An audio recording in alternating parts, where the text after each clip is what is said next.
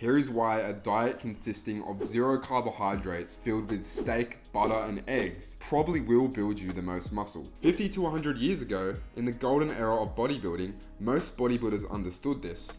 They based their diet around animal protein because they understood that that is the most bioavailable source of protein. Some people like Vince Gironda actually went the full extreme and ate 36 eggs a day and claimed it to be similar to taking a small dose of Anabolic. Now, I don't know the validity of this claim, and they may have been taking steroids, well, some obviously were, and they probably were still eating carbs. So I'm going to be sharing with you how personally I've been able to absolutely transform my physique, building the most muscle I've ever been able to in my entire life. A quick disclaimer, I'm not claiming to be big or have heaps of muscle or anything. I'm just showing you that this is what I used to look like 6 months ago, and this is what I look like now.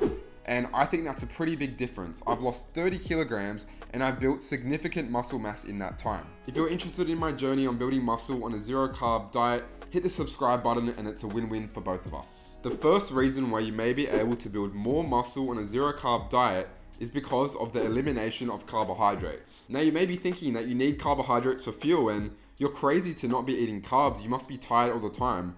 But this isn't actually true. I still get my carbohydrates, but I just don't eat them. Your body actually makes its own carbohydrates or glucose in the form of gluconeogenesis. This is when you eat enough protein and your body converts the protein into carbohydrates. And no, carbohydrates does not build you lean muscle tissue. While it may make your muscles look bigger and fuller and softer, it does not actually involve in the protein synthesis of building muscle. Movie stars and people trying to look good, they usually do something called carb cycling, which is where they go in a low carbohydrate diet for a few days. You see, movie stars actually understand this and they incorporate something called carb cycling, which they eat a low carbohydrate diet before the days of their event or when they want to look good.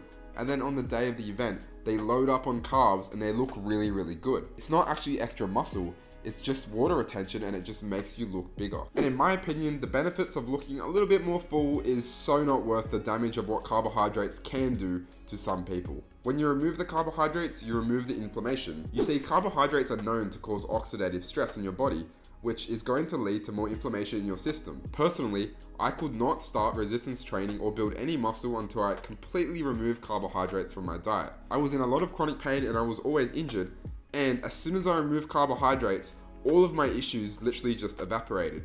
Within literally a week, I was able to walk again and the tendonitis in my knee went. The second benefit of removing carbohydrates is you actually generally get more energy. You see, when you remove carbohydrates, your body uses fat for energy and you enter a state of ketosis. Now, having more energy will allow you to output more in the gym. You'll be able to train more frequently in the gym. You won't skip as many days, which will lead to more muscle growth. Also, staying on a carnivore or 0 carb diet, it really is hard to cheat. You see, I've always had issues of cheating and I'd always just binge everything in the cupboards because when I'm trying to eat healthy while eating carbs, there's not really a hard line. It's a bit of a fine line. It's like, okay, I've had some carbs, why not have a bit of this junk food? But when you just draw the line and say no carbs, I really find it a lot easier to stick to a healthy diet. The second reason why you may be able to build more muscle on a 0 carb or carnivore diet is an increase in testosterone. You see, people in the carnivore space have swore by the carnivore diet as having crazy results for boosting your testosterone. I actually had an interview with Dr. Anthony Chafee,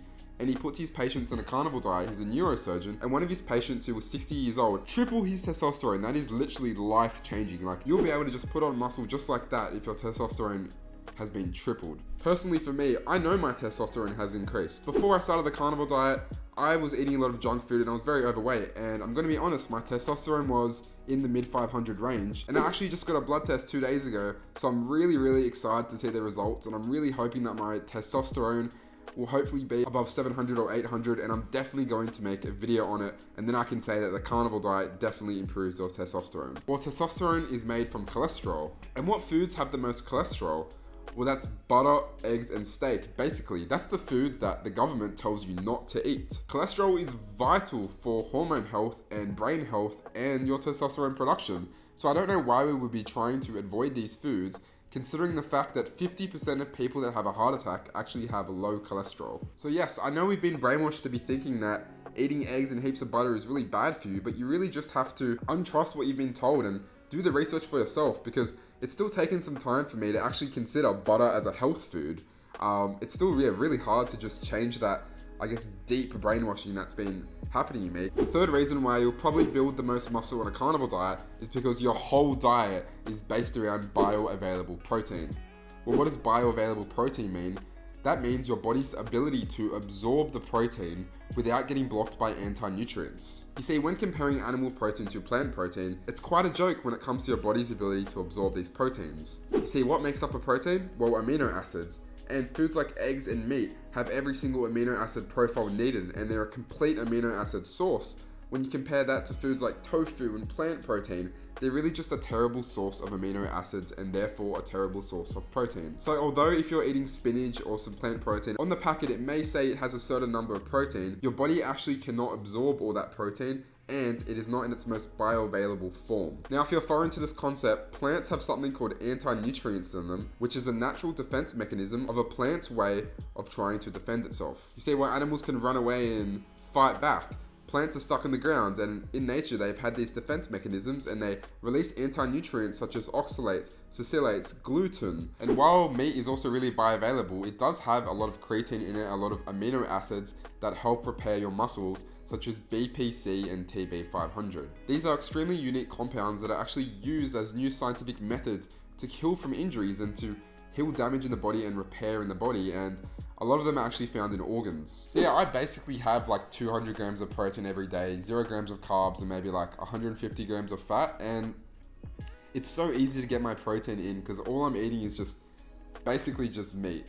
It's really just super easy to get it in, and while I'm building all this muscle, I'm losing body fat so easily. My skin's getting better, my mental health is getting better, my depression is going, I don't get sunburnt, my focus is amazing. It really just seems like the optimal diet for just everyone, and you really gotta give it a try. Whether it's the optimal diet for building muscle, personally I think it is, but I'm not a doctor or someone who is trained in this area. That is just my personal opinion. Comment below what you guys think. If you've been able to build a lot of muscle on the carnivore diet or lose a lot of fat, leave a comment below, and be sure to smash a like on this video if you enjoyed it.